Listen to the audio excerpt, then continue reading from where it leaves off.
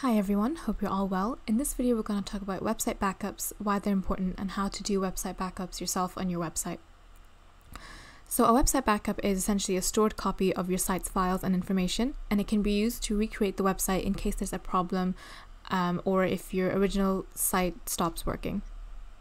A website backup is like an insurance plan for your website. It enables you to maintain your company's online presence even if something happens to your original website, whether your site is hacked or infected with a virus, or an integral file is accidentally deleted, your server crashes, any kind of update that goes wrong, you'll be able to get your site up and running again quickly with the backup.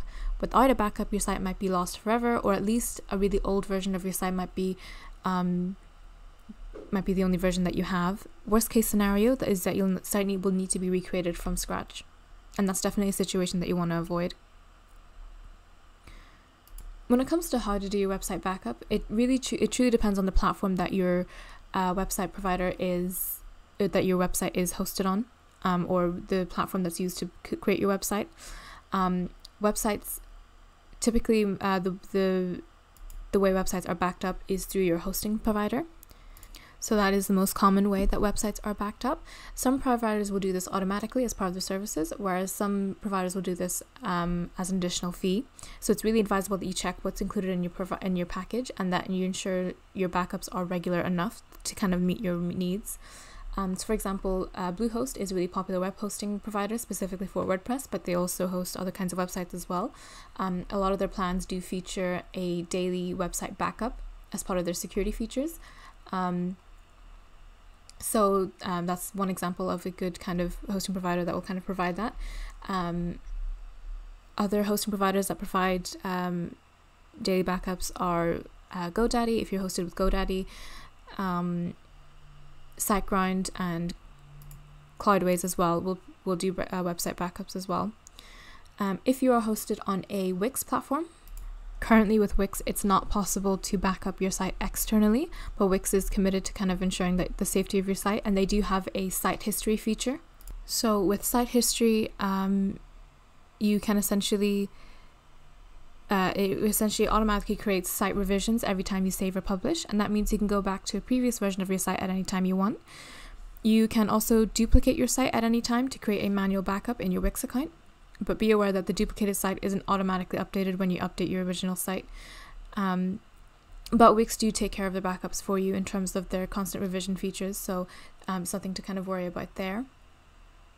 If you're on a WordPress platform, then you can either stick with your website backups done by your hosting provider. So if they do daily backups, weekly backups, you can always stick to that.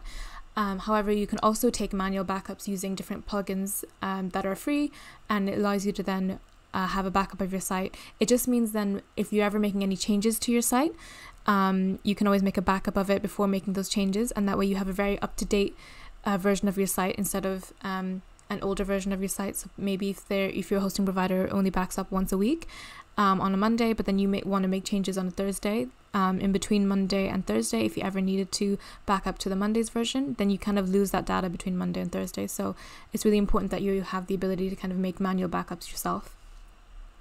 So to do that, what you want to do is log into your WordPress dashboard, and you want to go into plugins, and you want to click add new. And you're looking for the Updraft plugin. So Updraft, if you type it into the plugins page here, and you're looking for Updraft WordPress backup plugin, and you want to click on activate. So Updraft is free, and it's they do have a premium version that has a little bit more features, but in its most basic form, it's still very, very useful. So with Updraft, you can back up, and you can also restore the backups as well directly from the Updraft dashboard. So when you're ready to take a backup, what you want to do is go into settings, and you want to go into Updraft backups. And you can see essentially this is your backups settings here. It'll show you the next scheduled backup, and you can sort of tweak that if you wanted to do a backup every day or backup every week. It'll give you a last log message, so the last time you backed up your site, and it'll also show you any existing backups that you have. Obviously, when you first download the plugin and activate it, you won't have any backups, but as you make more and more backups, they will kind of store up here. And it's up to you if you want to delete them after a while or just have them there, but you do have the option to kind of do all that as well. So to make a backup of your site, what you want to do is click on this Backup Now button, and you want to make sure that you include your database, you include your files, and you can decide if you want this backup to be deleted manually, if you're okay with it being deleted automatically after certain days. And then once you're done, you just click Backup Now, and it's just starting the request of the backup, and you can see the backup sort of being created here, and it gives you sort of an estimate on how long it's going to take. But essentially all of the backups is going to be made now, and then you just wait for that to finish, and it'll be saved on your computer as well.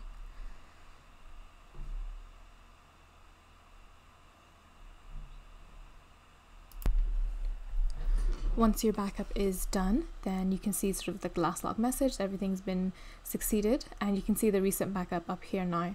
So then you can go on and do everything that you need to do to your site. If you want to make updates to your plugins, make any updates to your site, and if anything does go wrong, what you can do then is go back to this Updraft dashboard here, and then you want to look for the plugin look for the backup that you want to that you want to restore, which is the most latest one, and you just want to click on restore, and that'll restore your site back to the old backup. So it's a really good plugin because you can then restore within the site yourself. You don't need to download it and restore it through your server or anything like that. What you can do is also schedule backups. If you want to do it every hour, every 2 hours, things like that, daily. And then what you can also do is decide if you want those backups to be stored to a remote location, whether that's via FTP on your web server, by email, Dropbox, anything like that.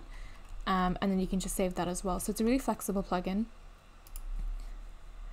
With the premium one, you can see, if you click on this tab here, you can see all the features that you get with the premium backup, with the premium updraft. But even as mentioned before, even like with the free version, you still get a lot out of it. And if your site hosting provider also does the daily backups, then you don't really need much more than being able to back up yourself whenever you need to.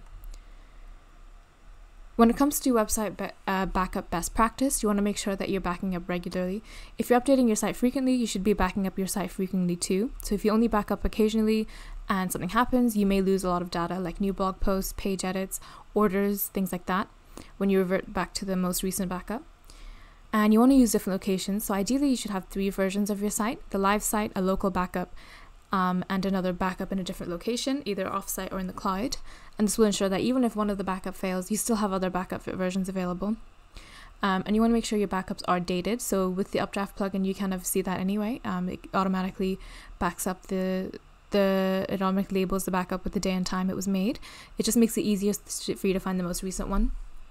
And you want to make sure that the backup itself, you check them and make sure that they're definitely succeeded, and you can see that in the log messages as well.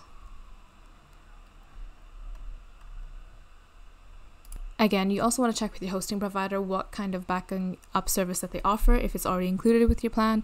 If it's already included with your plan, you want to see how frequently, and if it's not included with your plan, you want to see how much it would be to kind of get that added, because it would be good anyway.